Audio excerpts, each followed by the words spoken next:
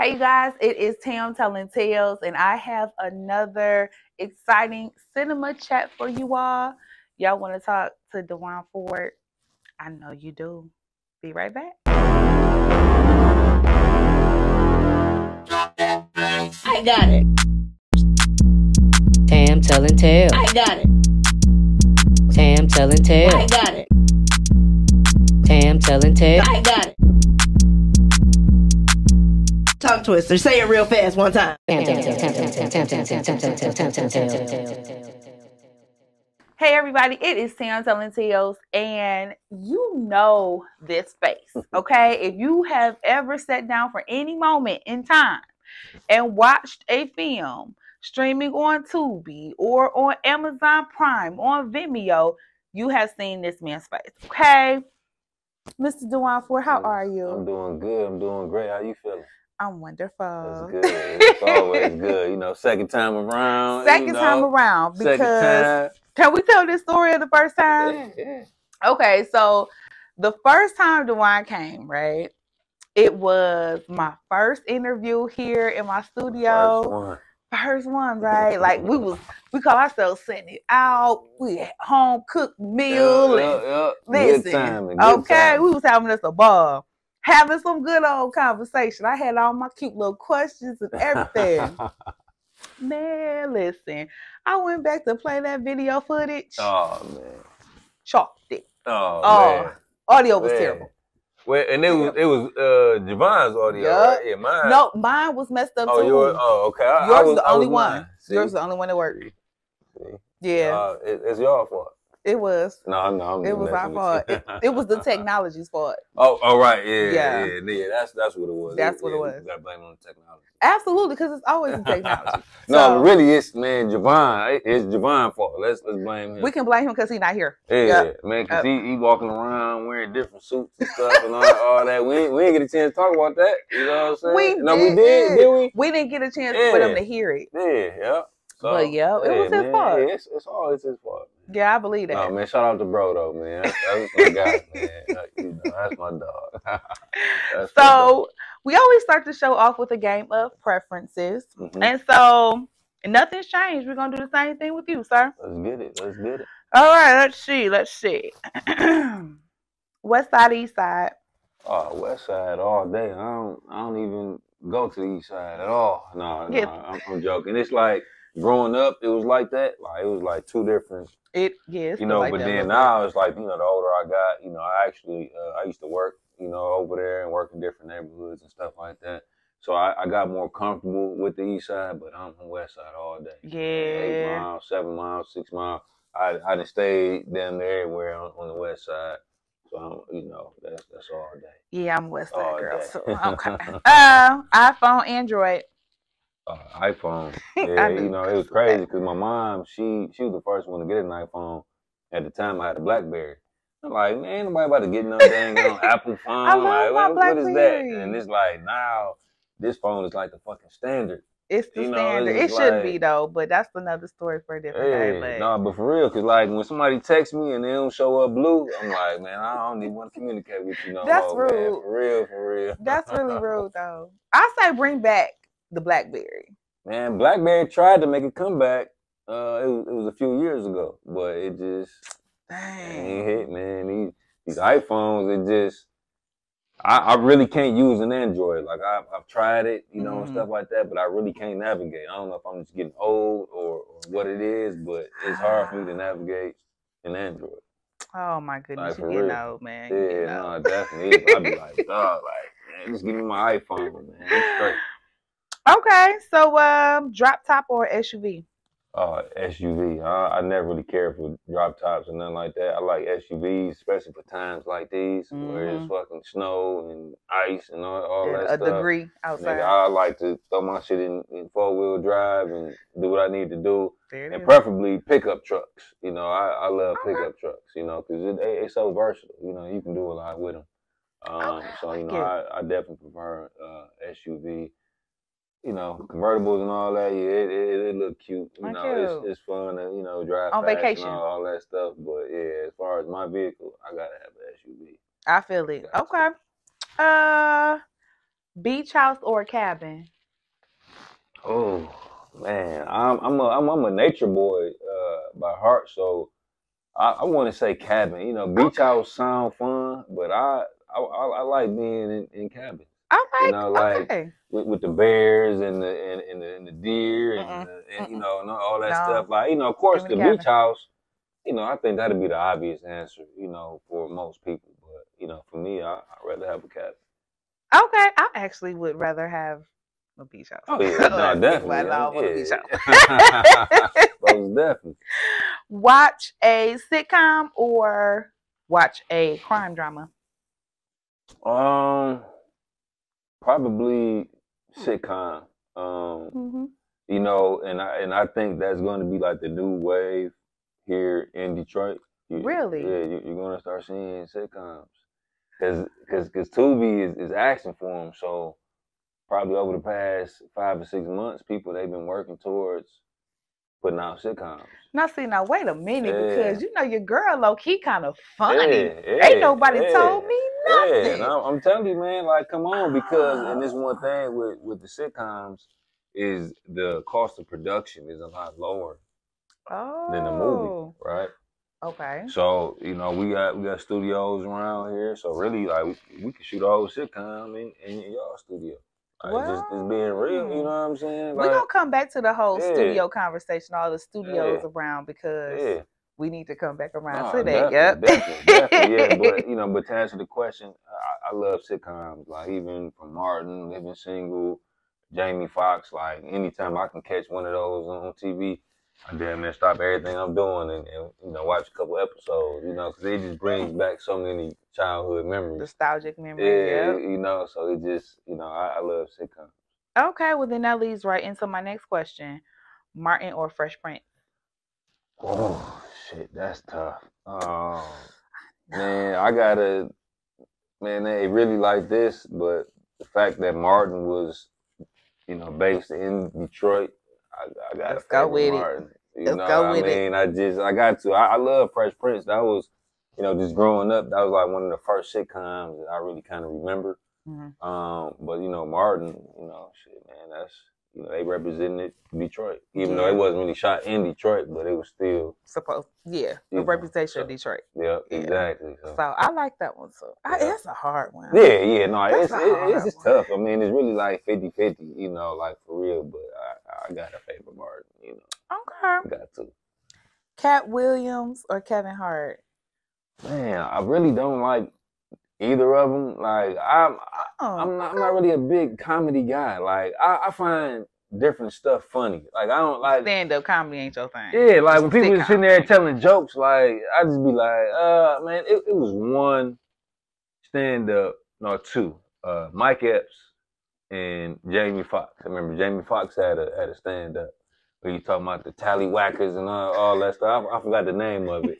And the Kings of Comedy from a while ago. Like other than that, I really don't find stand up funny. You know what I'm Oh, saying? Because it's like me, I find like certain like is everyday stuff funny. You know what I'm saying? Like okay. That's why you like the sitcoms more, because yeah. it's got to be situational. Yeah, right. You know, like I don't like somebody sitting there just telling jokes. It just I'd be like, all right, you know, like I I don't know. do. I do. Yeah, Tell me a joke. yeah. See, like I'm not a, and it's like another thing. Just you know, me, I'm kind of getting off topic a little bit, but I'm not really a jokester. Like I don't like to like crack jokes and stuff like that because I feel Oh, like there's always some kind of truth behind the joke. So like when people be cracking jokes on other people, I kind of feel like that's how they really feel about them, but they're trying to make it. You know, like, and I never, you know, you can ask, you know, my family, friends, like, I never crack jokes on people. You know what I'm saying? okay. Like, you know, with Javon, but that's something that, you know, everybody been cracking the joke, so I kind of just, you know, blame him for I was everything. about But to say, like, you don't seem like super serious. yeah, well, when that's the thing, like, I'm not, but it's just like, I don't know, because, like, to me, I try to see the good in people, right? Mhm. So, like, I don't look at somebody like, oh damn, you know, that nigga shoes dirty or he do this. Uh-huh. Like I don't you know, I never really been that type of person. You know what I'm I feel saying? you. So then like when I was around it, everybody cracking jokes like nigga, don't crack no jokes on me. You know what I'm saying? Like I just always just stood on that. You know what I'm saying? So but it's just weird. Like I don't like cracking jokes on people. I don't like making fun of people. I like promoting people and giving them positive energy. And, You do. You know what I'm saying? do. So that's how I've been since I was a kid. It's not even the mature Dejuan. This is the 5-6-year-old Dejuan. I never cracked jokes on people. But it's funny because my older brother, he's the same way, and I didn't know he was that way until one day he was cutting my hair, and then we were just kind of talking. I'm like, dog, like you sound like me, you know what I'm saying? And I never knew. I thought it was just me. But I don't like to like make people feel a certain way, you know what I'm saying? And, I like, feel you. Talk about them, talk about their hair or their shoes or clothes or whatever it is, you know what I'm saying? I feel you. It might be funny. Whatever, we crack jokes, but like some people take that shit serious, So I don't know. I might be overthinking the situation, you know what I'm saying? But I never really cared. You not though. You not, because most times when you do listen to comedy, it do be true. Yeah, they just say it in a funny way, so it just depends on if they talking about somebody's shoes or if they talking about how they feel about a political stance or something. Exactly. It usually will be some truth. And that's probably the reason why I love that Jamie Foxx stand up, because I can relate to a lot of stuff that he was saying about like the Taliban and all that stuff, because that's how I really felt. You know what I'm saying? But like Cat Williams, like I've been hearing everybody talk about his thing he got going on, but I'm like, he's not funny. He was funny in Friday, and next Friday, when he was doing all that stuff, like that was funny. You know what I'm saying? But his stand up, I just be like, nah. But if I had to pick, I gotta go with Kevin Hart. Okay. I pick Kevin Hart over Cat Williams. Cat Williams, he just, I don't know what it is. I feel it. Oh, that one lit a spark. Okay. Right. I'm ready to talk about when I was in first grade. And, but see, I don't crack jokes on people, man. See, but no. That's what you're here to do. Right, yeah, that's what you're here to definitely. So let's see. No, I want to ask that one. No, I can ask that one because I already know the answer to that one. You already know the answer to it. Yep, I know the answer. You want to know what it was? Yeah. Dark liquor or light liquor? Oh yeah. That's easy, man. Crown me up, baby. Put the crown on. You already know it. And it's crazy because I used to laugh at people that drunk Crown Royal, but it's like it's my favorite drink because it gets me right where I need to be. I wake up the next morning feeling good. I be feeling no hangover. You know what I'm saying? Back up at it, like nothing ever happened. Oh, like seriously, so when I'm on set, and this is I don't know how I started drinking it, but like when I was on set, I realized this get me just right where I need to be. I be focused, loose, because I mean sometimes man, you be on set, it be 30 people watching. Yeah. You know what I'm saying? Like, man, it's like when I be on set, it be like a crowd of people here, a crowd of people there. They friends. My dad want to pull up and watch. You know what I'm saying? Like, it be 30 people just sitting there, like looking at you. So I actually feed off that energy, but it does create some type of nervous energy. You know what I'm saying? I ain't gonna lie. So I got to take a couple shots of a Crown, and it get me right where I need to be. You know what I'm saying? Like if it was some tequila or vodka, then I might not be able to perform how I need to. But this Crown, man, it get me right where I need to be. I'm telling you. All right, there no matter how much, how little, 2 shots, a little cup, I'm good. And it's always here. That's my drink too. I'm telling you, man, I love it. Okay, well here we go. We all they need to be paying us for that because y'all hear that? Come on now, Crown Royal. And I think kind of like moving forward, I'm gonna start promoting it. In my films, like I'm gonna be drinking Crown, like in the actual movie. Like, hey, like I'm gonna pour it up. Like, man, y'all gotta start paying me. Like straight up, man. Because I'm telling you, like this all I drink. Like nothing gets me right there. Like I don't drink nothing else but Crown. Yeah. There it is. Jay-Z or Nas? Man, like you really asking some great questions. Like for real, we because ain't even got to you. Every question you ask is really like 50-50. So, but as of today, I'm with Jay-Z. Okay. Now, back in the early 2000s, I was a Nas head. I was like, fuck Jay-Z. You know what I'm saying? Ether.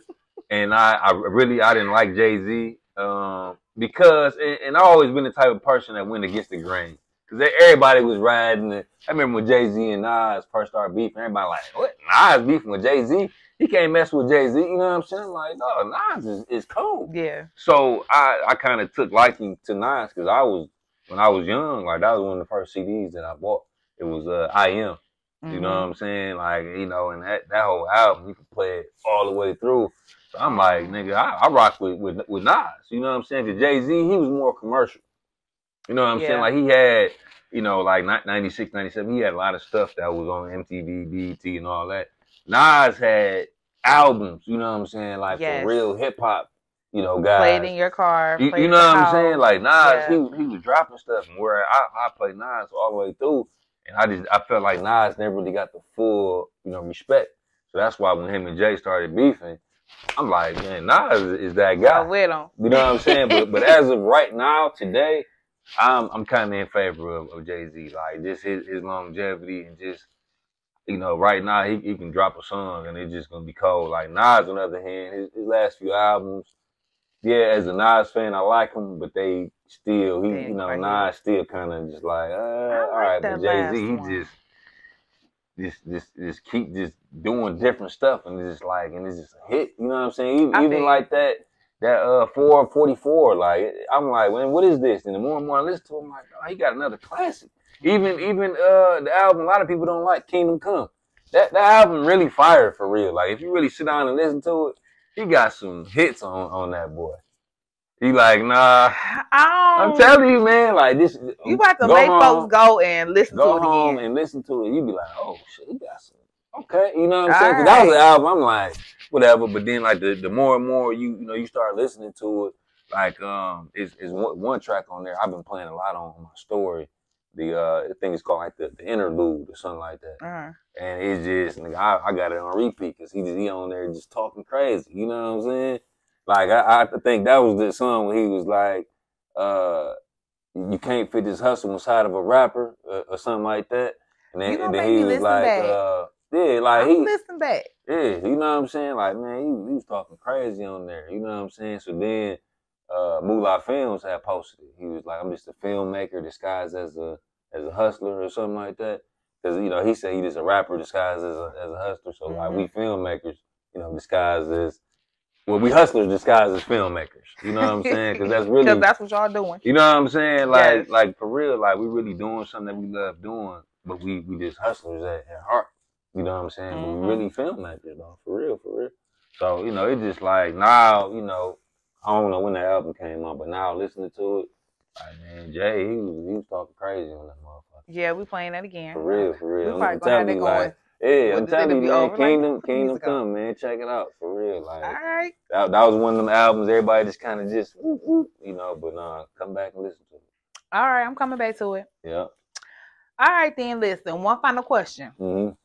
Tam telling tales or anybody else? Of course, Tam telling tales. Man, come on, what kind of question is that? I know. That's why when you DM me, I'm like, oh man, about time, like, man, you know, like. All right, Dejuan. So we are done with preferences, and we talked a little bit about, you know, personal stuff. But I want to still talk about personal stuff, but from the film industry aspect of things. So I know that you have been in the business for a long time. Yeah. You've been doing films and stage plays. Tell me a little bit about when you first started in, I shouldn't even say film industry, but the industry, the entertainment industry. Okay. So I first started with Diamond Girls. I did a play with Joe Smith. So Diamond Girls, and we were shooting the first season of McGraw Ave as well. So it was kind of like neck and neck, right? Because how it all, you know, kind of reignited, you know, my acting situation. I was doing a podcast as well. And Thomas Harris and Martell Lane came on. And they had just shot 5-0, you know, so they came on, you know, whatever. Because I always had a passion for acting. You know, when I was in elementary school, I was always like the lead character in the school plays and stuff like that. But as you know, as I got older, acting wasn't cool. You know, it was like, oh, nigga, you acting, you know. So it was kind of like I started drifting off into basketball, girls, you know, football, you know, stuff like that. So it was like people that wanted to act, they went to like DSA or whatever. And then I went to Mumford High School, so we had drama class, but it was like all girls, you know. So it wasn't really a place, a comfort place, you know, for us guys to go and act, right? So I feel like Murder Pain, Martell Lane, Thomas, and Moolah Films, they made acting cool again. And they actually kind of reignited my, you know, flame, you know, so to speak, for acting.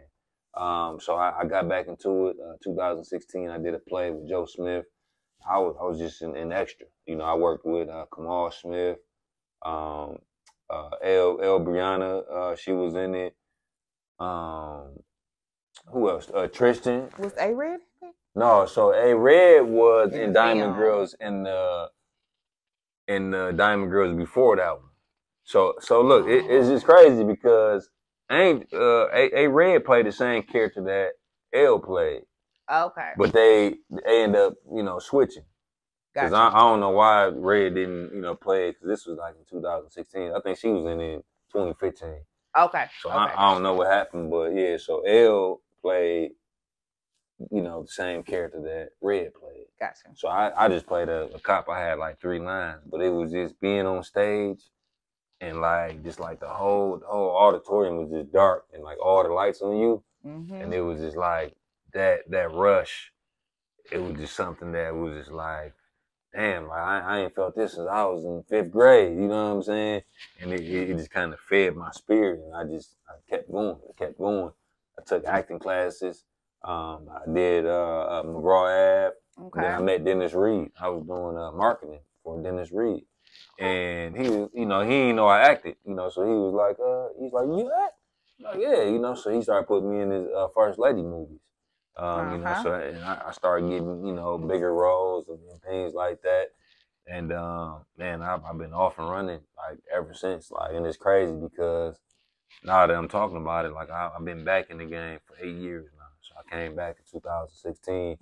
I was, you know, 2024. So it's like, man, I'm a veteran around here now. You are. You know what I'm saying? But you know, especially guys like Kamal. Definitely Kamal. You know, Kamal, he's been probably one of the most influential guys, teachers, you know, that I've come across. Like, Kamal has taught me a lot.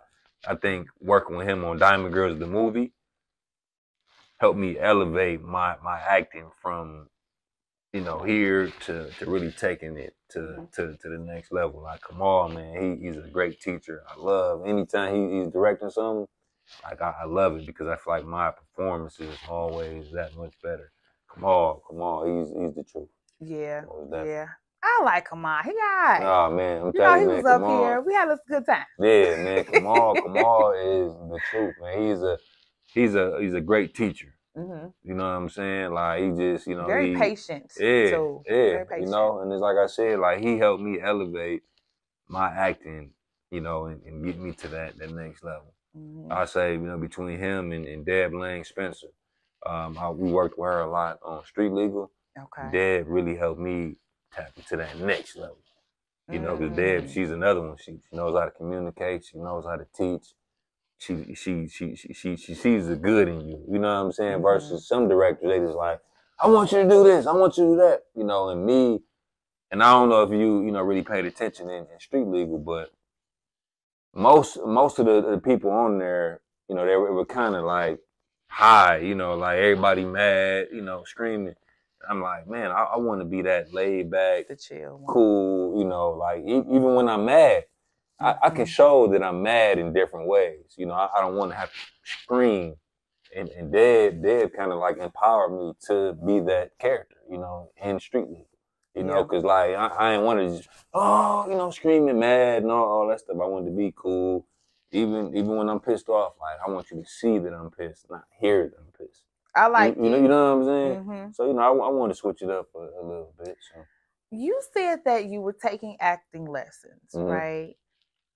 So is there someone who just does the coaching like a one-on-one, or is there a school that you went to? Mm-hmm. Like, where did you get that instruction from? So I did a several different classes, right? So I did the Moolah Films course.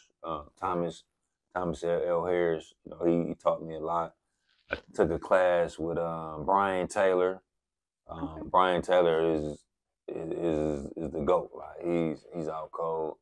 I did a class. I'm sorry, I forgot her name, but it was an online course. Okay.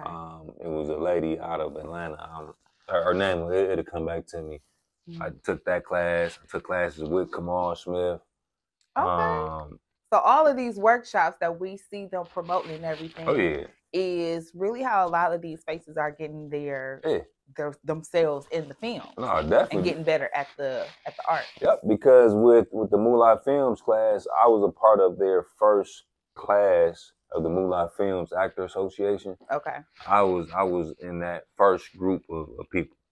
You know, so then if you see like your Elizabeth Foxes, your Carla Strongs, Chris Collins, Kia B, you know, like there's a lot more people than I'm probably missing, but we all came through the Moolah Films class. And in the same year? No, so I was first. Okay. You know what I'm saying? Even Eastside Boom. Okay. Yeah, Eastside Boom. Cam Cattrall, you know, he's in a lot of films. Yep. But there's a lot of people that came through that class, and it's not intentional, but how Moolah Films operate, it's really kind of like a boot camp. Like I be joking, but like the way they teach you, and like, even when you're on set and all that, people that came through that class have a different energy to them. You know what I'm saying? Because you have to be able to pivot. You know, while you're on set. You might study your script, and this is why, you know, I tell a lot of new actors, you know, and even a lot of, you know, old actors, don't try to memorize every word in this script, right? Break down your scenes and understand what your character's motive is. Understand the barriers that this character might face when trying to reach that goal. Don't try to remember word from word, because a lot of times you might even watch a film and they just reading words. They don't know what it means and none of that. And we can tell. You see what I'm saying? Like really understand what your character's goal is in that scene. You know what I'm saying? Like the scene might just be for me I'm trying to convince you to cook me some chicken or something. You know what I'm saying?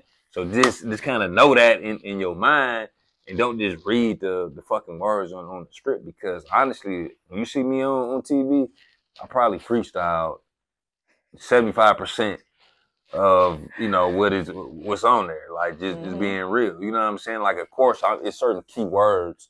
You can't fuck up names, or, you know, if something happened, you know, down the line or whatever, there's certain things that you really got to stick to. But I never remember a script word from word. I'm remembering the scenarios. I'm understanding how, you know, my scene mate is thinking, and I'm just rolling. You know what I'm saying? Like every time you see me on TV, that shit probably was not on the script. You know what I'm saying? Like just being real. Like, you know, like in rehearsal, director's like, oh no, you missed the word. I'm like, okay, you know, I go over it. But when we on set, it's as long as it sounds good, and as long as I'm sticking to the story, they love it every time. So you say, "Stop! You gonna do what you want to do." Yeah. Okay. I mean, because but the whole thing is you want to be comfortable on there, like, and that's one of the main things that I don't like when I'm just seeing people just like reading words, like, and like I can tell, like, okay, they just read what was on the script. Like, make it you. You know what I'm saying? Like the writer, when they wrote it, they listened to it in their head, right? But you, the actor, the character, you got to bring that character to life. Yep. You see what I'm saying? So it's not gonna be exactly like how this writer thought it was gonna be, but you got to add your own shit to it, and make them be like, oh damn, I didn't even think about that, but I love it. Yeah. You know what I'm saying? Like when you comfortable and you know your shit, you can play around with it a little bit. Now if you don't know your shit, then you don't listen to what I'm saying. You know what I'm saying?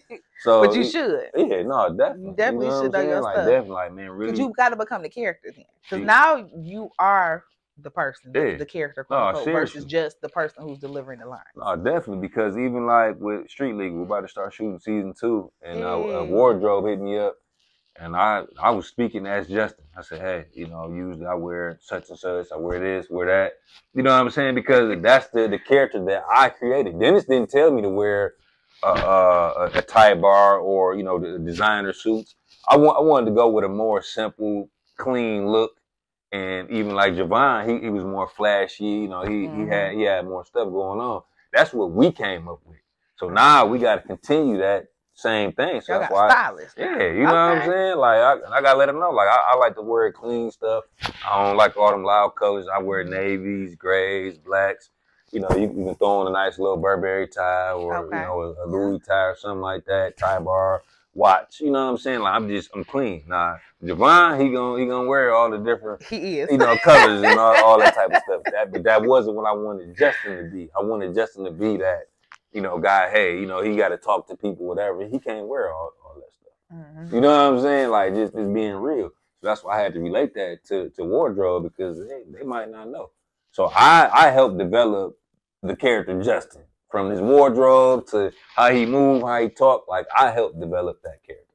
Okay. So if you had to pick between the two, look, I done went back to a little preference question. Right. Stage play or film?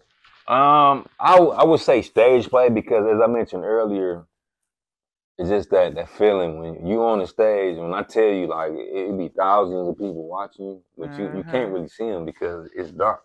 And you got all these bright lights on you, right? And it's like, you can't fuck up.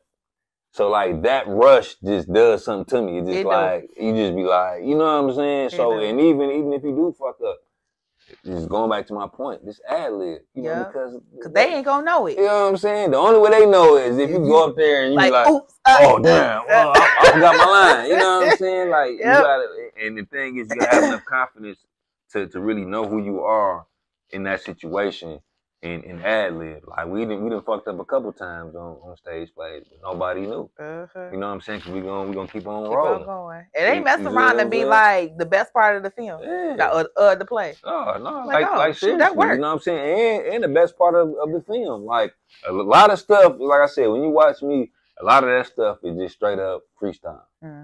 You know what I'm saying? And it is just something that I wanted to make it feel natural, and not just a dialogue where, oh, okay, this person saying something, this person saying something. Like, no, I want to make it a conversation. I want to cut you off.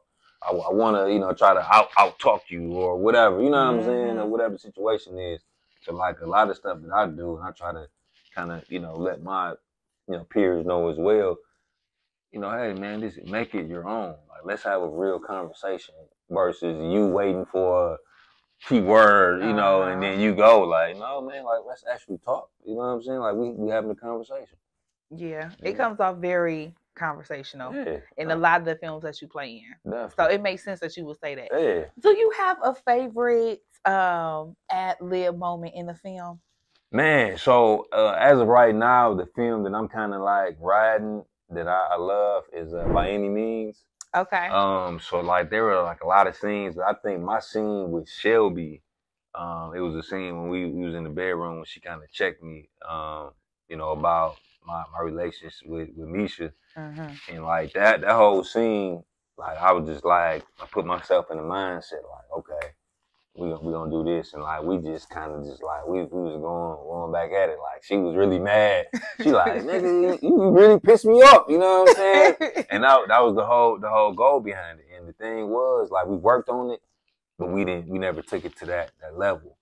But you know what I'm saying? But when I was talking to her, like I was just so rude and just like, you know what I'm saying? Like nigga, it triggered something. Like nigga, she pushed me and like we ain't work on none of that stuff in rehearsal. Cause in rehearsal we just all right, you know, we mad or whatever. But like man, when they said action, like we was like nose to nose. We was going at it. Like man, that probably was one of my favorite scenes. You know, like probably like most recently. You know, of course I got a recency bias going on. I did so many projects, but yeah, so many. By Any Means, that scene with Shelby, that probably was like one of my favorite scenes. Okay. Yeah. Oh, yeah, that was a good one. That was a good one. So now, of course, everybody sees your name come up on the screen because you're acting in the film. But they also see your name come up as executive producer as well. You do a lot of that. Yeah, a lot. Yeah. And it's funny that you said that because a lot of people don't know that. And I'm not one of those guys that got to put my name in front of everything. You know, like, oh, this was Dejuan Ford film. So the reasoning behind that is because I built a lot of relationships with a lot of people here. So I was blessed to really kind of get into this game early as an executive producer. So my first big film was First Lady 3 with Dennis Reed. And also my first solo executive production was Toni LaRue. And that movie, I hated it, but that movie did numbers. So I took that and I was able to reinvest in a lot of other films. Toni and LaRue. Yeah. We can still watch it? Yeah. So we can see why you hated it? Yeah, well, I mean, but the people loved it. See, and it's like with me, I honestly hate all my projects. Like, wait, what? Yeah, no, because it's like when I'm watching it, I'm looking for everything that's bad. I don't see shit good in none of my projects. So why? No, just like, but just being real. But that helps me get better, right? Like, cause I'm looking like, oh shit, we should have did this. I should have, and that helped me as an actor. Like watching myself. That probably was the most powerful shit that I've done. Like getting different people to break down my scenes and tell me, okay, I think you could have did this better. You know what I'm saying? Like, cause you actually can sit here and watch yourself with somebody else, and they can kind of teach you. To me, that was like some of the most powerful shit. You know what I'm saying? Because I'm watching myself, and every time I watch myself, I kind of just what they be saying now is cringy. You know what I'm saying? Because I see everything bad that I'm doing, but it helps me on the next project. Cause I'm not gonna do it no more. I feel you. You know what I'm saying? But just like with the conversation about the stage plays, if you mess up, you keep on going. Folks don't even know that you messing up. I would probably say the same thing when it comes to the films as well. Don't be that hard on yourself because it is very obvious when we have, a better caliber of actors versus some others. Right. Oh, yeah. You would be one of them. Oh, thank you. So pat on the back to that. Oh, thank you. And no, for real, but I appreciate that because I really take pride in it, right? And I take pride in being versatile. And like, I watch to see what's going on in the 2D group. People tag me and stuff. Yes. But I think one of the things I kind of hang my hat on is being versatile, having range, right? Being able to be a street nigga or a lawyer or a cop or a father, uncle. You know what I'm saying? Like I've played a variety of roles. And I had a conversation with a guy yesterday. He was like, man, he was explaining a lot of my roles, right? He was like, sometimes you talk like this nigga that's dumb or whatever. Then he's like, you can flip and you can be, talk like you educated. And he was like, that alone shows that you really take pride in your acting because you get some niggas that'll play a lawyer and they still talking regular. You know what I'm saying? And then you get some niggas that be trying to play a street nigga and he be like, nah, that nigga, he ain't no street nigga. You know what I'm saying? He was like, bro, and I'm a very critical, movie watcher. He was like, your ability to go from those two ends, from those two extremes, says a lot about you. You know what I'm saying? But it's funny because it really kind of like, it's who I am as a person. Like if you ask 5 different people who is Dejuan Ford, you might get 5 different answers. You know what I'm saying? Because it all depends on the situation I'm in. I can be this, I can be that. You know what I'm saying? But it was something that I was always able to, be like, I can blend in any type of crowd. So I kind of took that same approach to film as well. Okay. So EP, and you've been doing this for quite a while, and that I'm sure led into the development of your own studio, right? Well, no. So pretty much, I just kind of work with everybody else. Okay. So I'm thinking about getting my own studio, but no, I just work with Lisa. She got her own studio. Okay. Dennis, Moolah Films. Gotcha. So pretty much I got my own office, but I just bought a house. I'm thinking about turning my house into a studio. I'm like, Oh. hey, I can kill two birds. I can, pay this You want mortgage. everybody coming to the house though? Well, not everybody, Right, but but no, I was definitely thinking about it. But no, I haven't made that jump yet, but I'm definitely thinking about it. Okay. Definitely. Okay, yeah. Yeah, Yeah. definitely. Yeah. It's given like that's the next step.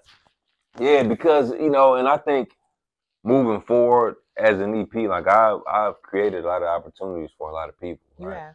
But I think moving forward, I got to get a little bit more selfish, and in a sense to where I built relationships with a lot of people, so it's like I want to help everybody.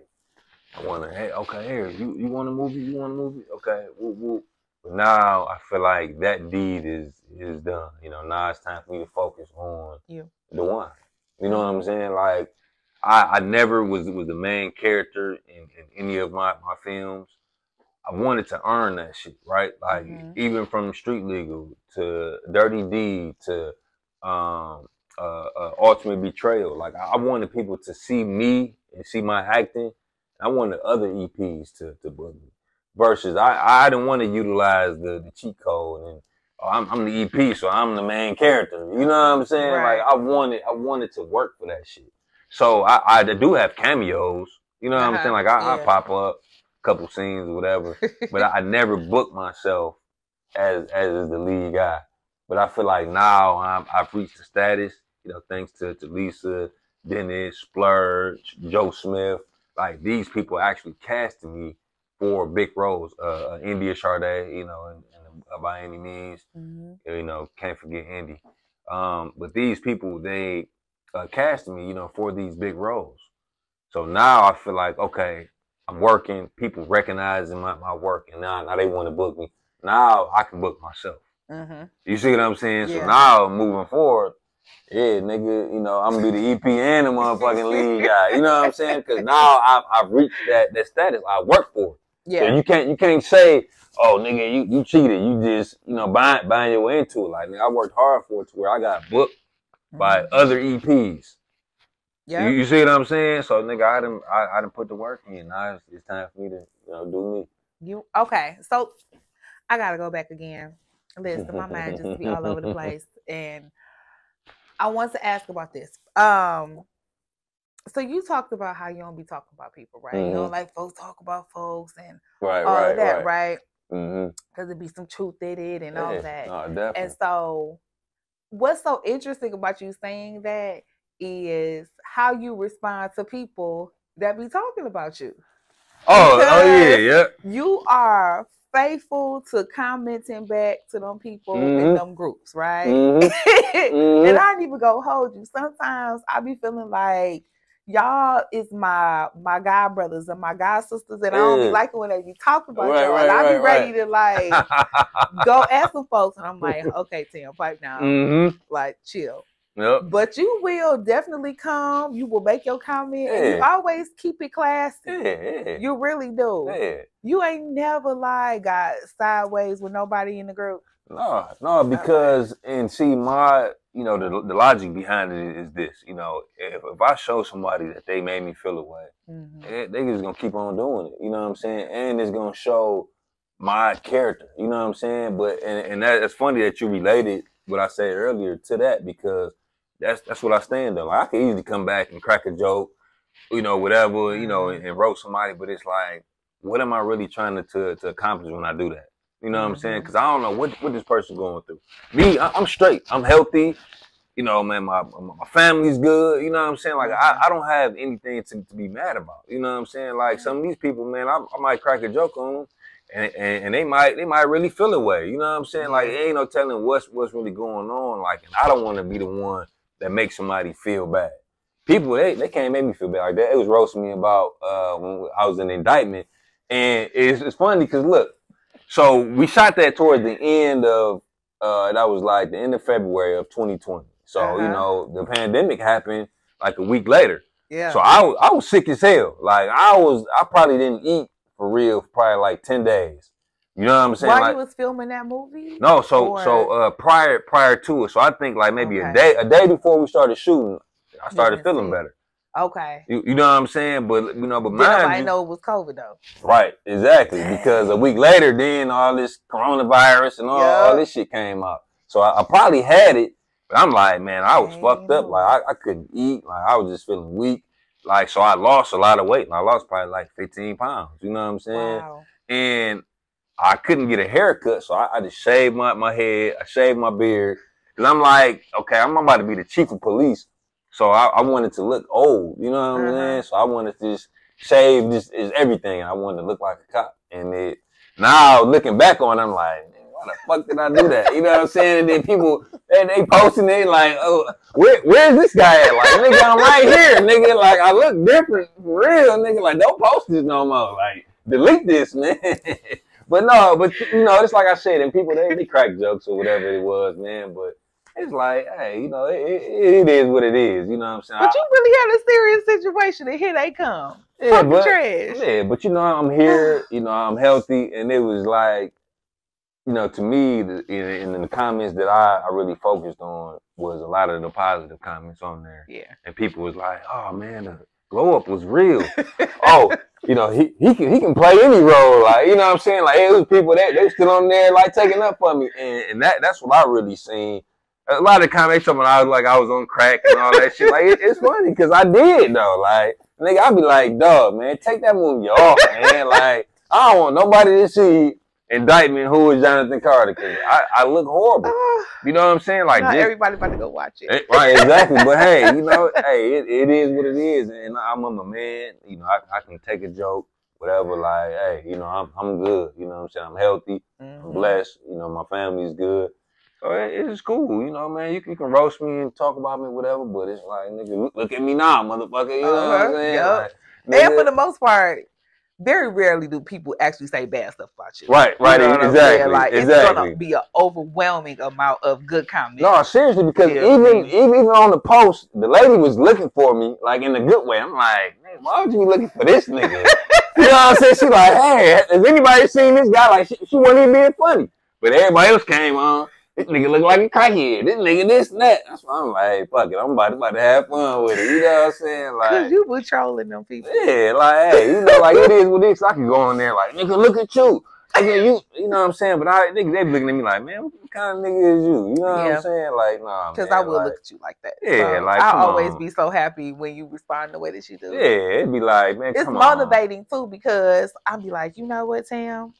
When people start to talk about you, yeah, you know, you have to act like this. No, definitely, because no, for real, like, and when you put yourself out there in the public's eye, you have to be ready for the good and for the bad. Yeah. You know what I'm saying? Like, just being real. And luckily, I'm blessed to have way more good than bad, but it's like, nigga, the bad wasn't really that bad. Like, yeah, nigga, I was sick. Nigga, I lost weight, and I thought, nigga, me shaving my head and my beard was a good idea, and it wasn't. So, shit, I'm laughing at myself. You know what I'm saying? Like, nigga, and I'll never do it again. Nigga, this beard been here since. Nigga, I ain't shaved motherfucker since. And don't. For real. And don't, please, because, yeah. Nigga, I am keeping it. I might trim it up a little bit, but, hey, this beard ain't going nowhere, nigga. You see that damn picture? I ain't doing it. I ain't doing it. Thank you. We appreciate it. We like it. For real. Appreciate you. For real. So, are you looking forward to playing any new roles? Like you mentioned, you play the cop and lawyers and drug dude. You want to play a certain type of role? Man, that you haven't yet? You know, like King Wesley kind of like ignited this whole superhero thing. Like, I really do want to play like a superhero. You know what I'm saying? Like, just it's on some, like, that's kind of like my dream, because I played damn near every role for real. But I got so much stuff, man. Like this year, it's like I said, this is all about Dejuan Ford. Like, I'm doing all projects that I wanted to do. You know what I'm saying? So you gonna be a superhero? Damn, shit. Actually, yeah, I should though. No, like, for real. Like, I've came up with everything with a few different ideas, but not the superhero. But because we ain't never had a superhero with a beard, have we? Nah, for real. I'm gonna have a beard with some buffs. Wait. All that, nigga. I'm gonna be coming through this motherfucker flying, nigga, shooting motherfuckers. Oh, Black man. What? Right, no, for real. Like, hey, no, but that's, yeah, dog. Hold on, let me take some notes. Listen, I'm feeling that. We need a superhero with a beard. No, definitely, for real. A light skin, and then, like, another goal of mine is I'm trying to bring light skin back. For real, man, because y'all left, huh? Man, y'all light left skin, for a little minute. It be like, nigga, damn, like, we... Who escorted y'all out? Because y'all did leave for a second. I would say our black women did. Wait a minute. Like, we stopped messing with y'all, huh? Yeah. No, I'm telling you, man, for real, because, see, the like, white girls are always, like, darker niggas, right? Mm-hmm. I remember when I was in college, like, you know, my man, he never really get no girls like that. But he always had the white girls. The white girls, they ain't never like me. And I thought about, like, cause I look just like them motherfuckers. You know what I'm saying? So, you know, but then now, man, y'all, you know, our black women, y'all just love, you know, and I'm just like, damn, like, man, light skin is just not in, you know. But it don't matter. Yeah, no, don't matter. Right, for real. But no, but that's a goal of mine. But it's funny because a lot of people in that group, they call me a light skinned, dark skinned nigga, or something like that. And I always joke, I feel like being light skinned is really like a learned behavior, or acting light skinned is a learned behavior, because light skinned niggas was always like pretty boys. You know what I'm saying? You see, I was raised by like real gorillas, real apes. And I ain't talking about figuratively. Well, it is figurative, but like my dad and my brothers, they all like black gorilla motherfuckers. Like for real. Like, I can show y'all a picture. I want to see a picture. Man, please? Here, nigga, you gonna look at my dad like, nah, nigga, that nigga ain't your daddy, nigga. Your mama need to get him up. Y'all hold the laugh for a second because I want to see what they look like. Okay? For take real. A little drink break while he look that up. Nigga. So look, that's with my mom and my pops. Okay then, Dad. Listen, yeah. The nigga is a real life ape, nigga. He got ape hands. How tall is he? He my height. You know, well he probably a little shorter than I, but we 6'3". But okay, you know, I was gonna say he was looking like he Yeah, see, look, and then this my older brother that I was just telling you about. Really? And this my baby brother. But you know, they all dark skinned. See, where you come from? Well, you know, because my mom was like, so it's like, you know, I usually, you know, if a light person and a dark person come together, at least you a nigga be brown. But like, nigga, I came out same color as my mama. Yep. But my son came out brown though. You know what I'm saying? So it just be like, it just jump around. The shit, you know. Genetics. Yeah, man, it's crazy, but you know, but it's funny. But I am on a mission. I'm trying to bring light skin back. All right, we bring light skin back with a superhero, light skin superhero. Yeah, no, for real, man, because with a beard. Yeah, a beard. What's your superpower? I don't know, man. That's what I gotta figure out. We gotta figure this out. Yeah, for real. Cause and then I can be the newscaster. Right, so like when you came and help somebody, or there's tragedy happening in the city, and they talking about it on the news, I'm gonna be that girl telling everybody. No, for real. I think we might have a hit, for real. I'm telling you, like, shit, I'm with it. We need a superhero. You know, I had to, you know, do stuff, but it's like at the end of the day, yeah, I was sick, but then I'm like, man, there's nothing I would rather do than be here watching my son. Like, he scored 20 points in the game. You know what I'm saying? Like. Though, you know, of course, I would have loved to have done both, you know, been in his game and the Lions game, but sharing these moments with him is priceless. You know what I'm saying? So, hey, you know, fuck it. I got to drive to Indiana, and I'm gonna miss the premiere and miss the Lions game this weekend, but, you know, like my son, he's going to really, I hope he appreciate it. He will. You know, when he get older, but I definitely appreciate it as a father and as a fan of his. I just enjoy watching my boy perform, you know. So, definitely. Come on, proud dad. Right. No, for real, man. Like, and I got two of them. See, like my baby boy, I thought he was about to be a gamer or something. He might be better than my oldest. That motherfucker, man. He Wambo. Everybody call him Wambo. I like it. How old are your sons? So Wambo is 8, and then Wani is 11. And then I got Mila, she's 9. So Mila and Wambo, so it's really Mila and Liam. They're only 10 months apart. Like, nigga, we went back to back. Like, nigga, the wife was like, yeah, I need a pregnancy. I'm saying, man, it's probably gonna say positive because you just had a baby. Like, she's like, no, I need a pregnancy. she took one, man, and showed enough. He was in there cooking. Listen. For real. He was in there cooking. So it's the total of 4. No, 3. Wait, okay. So Wambo and Liam is the same one. Okay, there we go. Yep, because see, Wambo came about because his name Liam, so like the kids couldn't say his name, right? So they just call him William, like on his team, and then he was really fast, so they was trying to say Lambo, they was like Wambo. Aww. So then everybody start calling him Wambo. So I like it. Yeah, so that's his name, like Wham, and then he be out there whamming, motherfucker. He be hitting, he so play, it fit perfect. Yeah, it fit perfect. Yeah. I love it. So yeah, if you gonna miss some Lions games, that's what you're missing for. No, definitely. Have you ever had any of the kids in the film before? Yeah. So Wani was in Diamond Girls. Yeah. So Wham, he was supposed to be my son, because me and A Red, we were a couple. Mm-hmm. So it was just more logical having Wambo, because he's light skinned like me. Wani is the dark, the brown one. Mm-hmm. So, but Wambo, he flaked on us. He's like, no, I don't want to do it. He cried and all this. Wani was like, I'll do it. I'm like, all right, cool. So, I don't know if you remember, but at the end, where it was a little kid, he was like, mommy, when the police kind of, yep. So that was my oldest son, Wani. That's so yeah, look at that. Yeah. So, yeah. Now y'all got to go back and y'all got to watch the film so y'all know who we talking about. Mm-hmm. Boom, because y'all may not remember because y'all watched it. Yep. So now you got to watch it again. Or if you didn't watch it, then you got to actually watch it. Yep. Diamond Girls, because it's on Tubi currently. Yep, exactly. Bet. And it's good. Yep. It's good. Diamond Girls. Yeah, so listen, we're going to play another game. Mm-hmm. You ready? Yep. Well, I'm not going to play that last one that we played the first time because... Man, I was horrible, man. Like, it's just like, I used to be...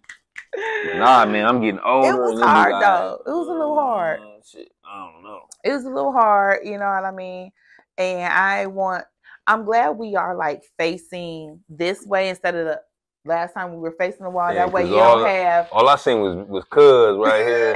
Matlock, he just looking at me, nigga, the whole time, like, nigga, I'm the answer, nigga. So it was like, every time you ask me, I'm like, Matlock. Like, just look at him, dog. Like, no matter where you shit at, he's staring at you. Yeah. Hey, but this the one though, man. I think this film probably really elevated the independent film culture here to the next level. Like this, man, Plug Love. So it's on my wall because just about everything that's on my wall is something I legit have a strong love, passion for, a story behind. That one was my introduction to the independent film world. Now, I'm a book reader, so I was reading the book and with book club, and they were like, it's a movie too. And I'm like, oh, okay, well, I guess I gotta, watch the movie now. Yep. I watched the movie and was like, hey. Been. No, man. Man, this Kelly, man, and it's funny that you said that because that really kind of confirms what I just said. This film took the independent film culture here in Detroit to the next level. It did. So many people started watching our films because of this. Mm-hmm. No bullshit. Man, Plug Love. I really need to get a plaque and a poster at my crib because Plug Love changed my life. You know what I'm saying? It changed my kids' life. You know what I'm saying? Yeah. It opened up so many doors for so many people. Mm-hmm. You know what I'm saying? This movie, and it's funny, it's centered perfect. This movie did so much for our community here.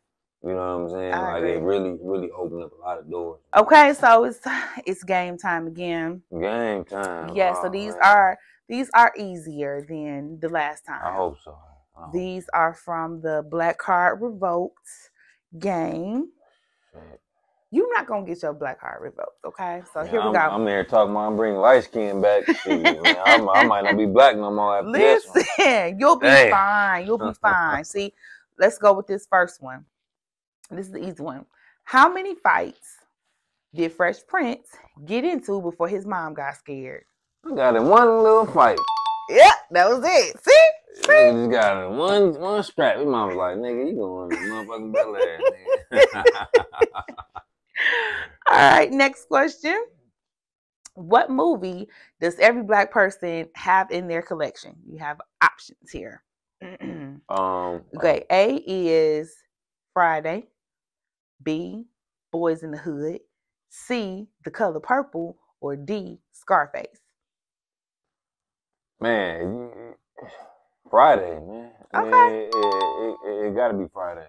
Ain't no wrong answer with this one. Yeah. I mean, because, you know, like, Scarface.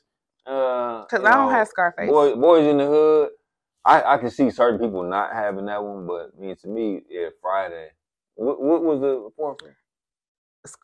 So it was Friday, Boys in the Hood, The Color Purple, and Scarface. The Color Purple, that one. Yeah, because the men don't like that one too much. Yeah, because they be like, I've watched it, but you know, it'd be between Boys in the Hood and Friday, or like the. I feel it. Two for sure. Okay, but yeah, there was no wrong answer. For yeah. I mean, I kind of figured, but yeah, I mean, Friday was kind of like, you know, Friday was just one of them ones, you know. Let's see. What is the best comedy movie of all time? Here go your options. Mm-hmm. A is House Party. B, Coming to America. C, Friday. Or D, Harlem Nights. Harlem Nights is a little bit out of my. That's like kind of like, you know. Yeah, I mean it's a classic. But it's kind of like that movie. You know, I wasn't even born when that came out. I was a baby. Hold on, I was born in '86. When Harlem Nights come out?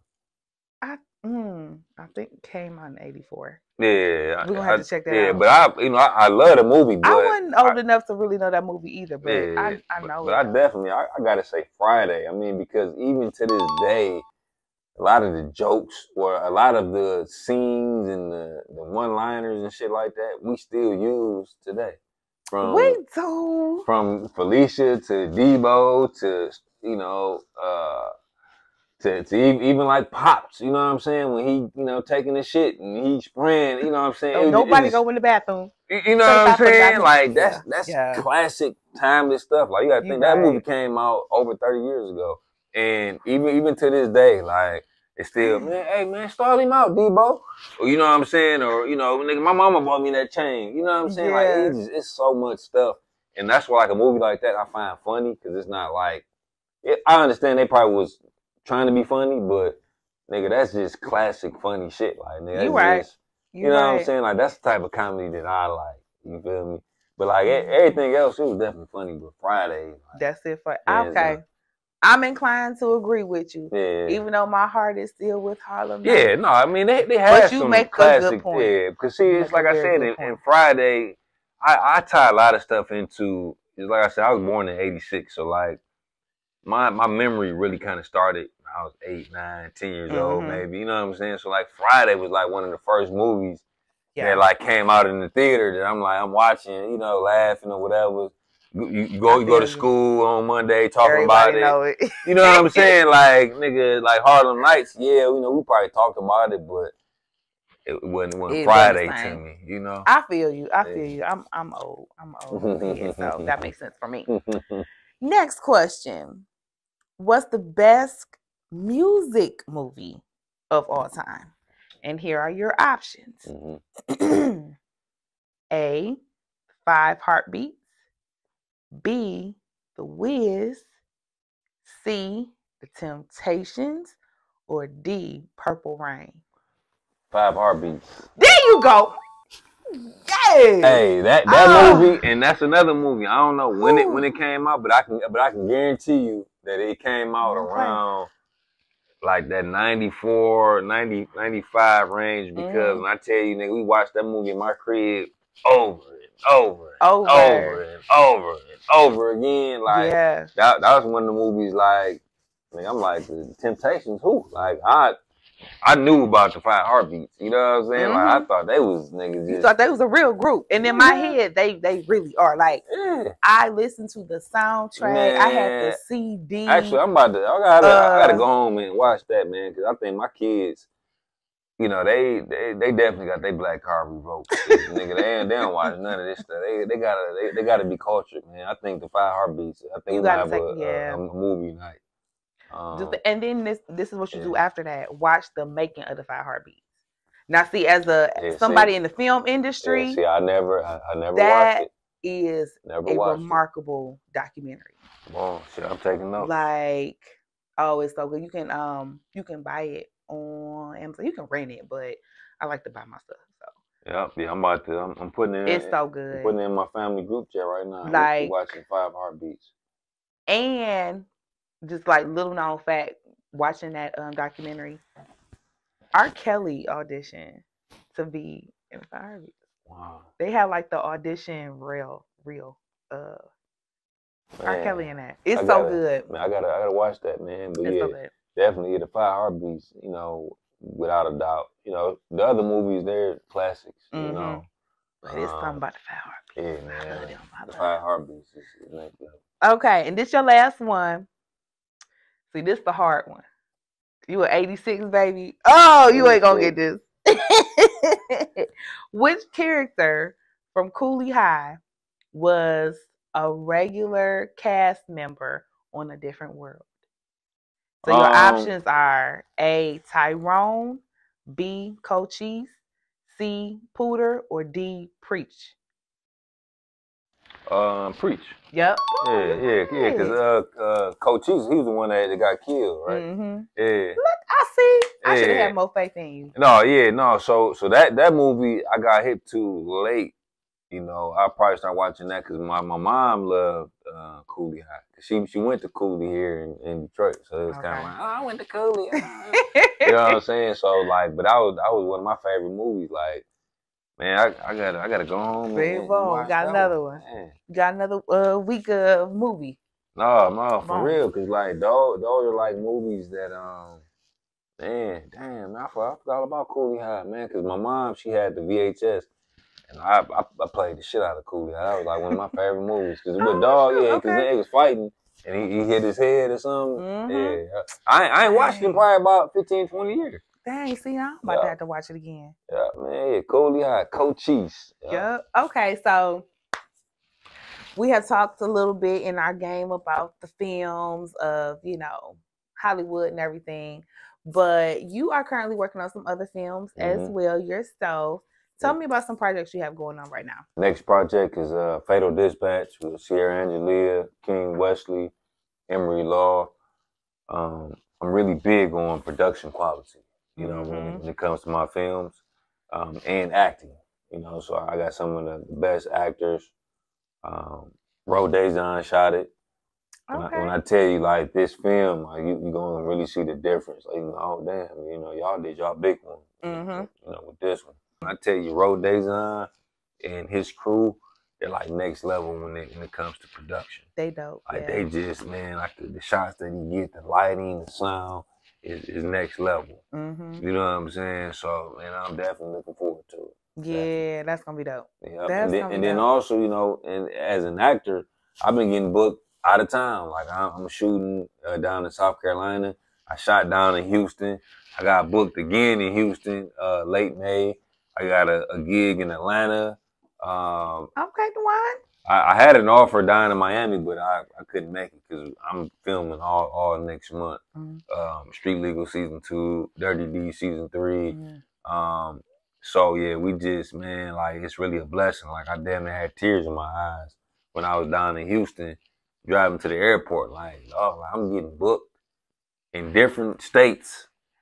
Yeah. For my talent. Like, people are paying me, flying me out for me to act in their movie. Like, if you'd have told me I'd have been doing this 2, 3, 4, 5 years ago, like, nigga, I would have thought you was bullshitting. You know what I'm saying? Like, it was just, I kind of had a moment. Like, damn, dog. Like, people from all the way down in Houston, in South Carolina, and Miami love my work to where they want to fly me out and bring me down here, pay for food, hotels, and all that stuff.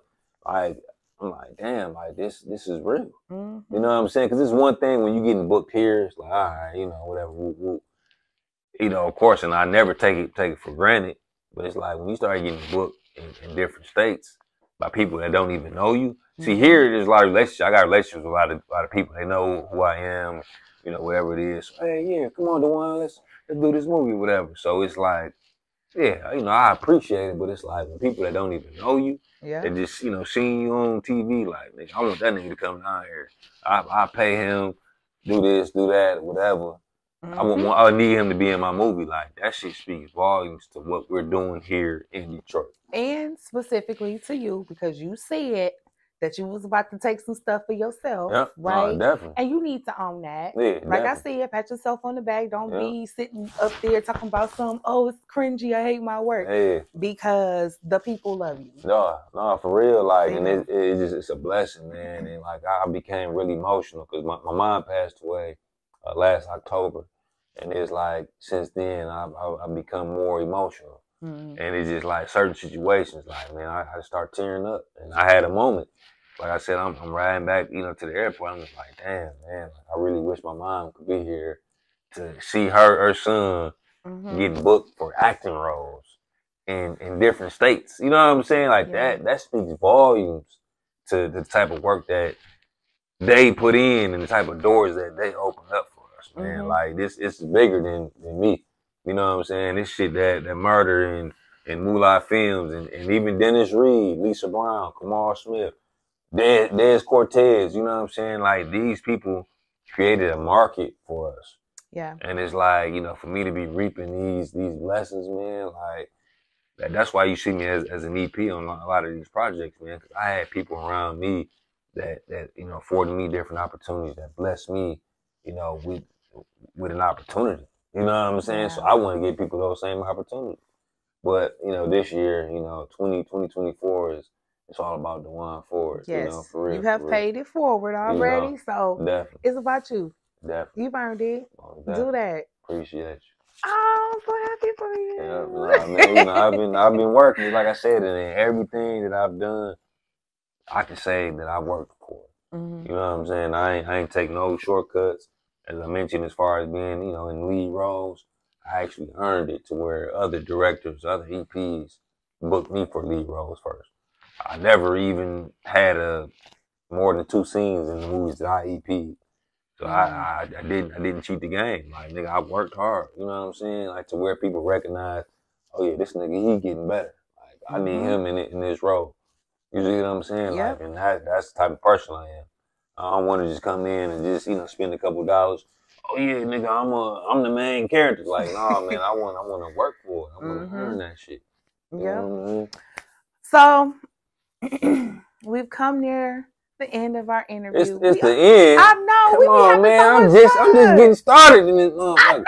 Come on, now. Okay, so look, at real talk, we ain't just getting started. Like, you got places to be. You talking about how booked and busy you are, and you about to leave here and do what? Yeah. So, man, shout out to Jason, man. You know, they came up here from Dayton, and they shooting. Okay, and, you know, they booked me as well. So, and shout out, man. We working. Get into it. So I gotta get you out of here. But before we go, now the last time you were here, you did get your book and everything, right? So we took care of you. Now, this episode of Tam Telling Tales is actually being sponsored by this book author here, Toni LaRue. Okay. And this book is called Her Sister's Secret. So, for all of you who are watching, make sure that y'all pick up a copy of this book right here. It's good, y'all. Okay, I voted for this book as like one of the #1 top reads of 2023 with my book club. It's really good. Shout out to Toni.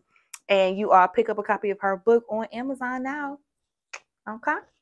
So, before you go, I would really like for you to help me with the sign off, please, Dejuan. Oh yeah, most definitely. Okay, so I know you may not remember the sign off. Okay, but so I gotta remind you. Yeah, no, definitely.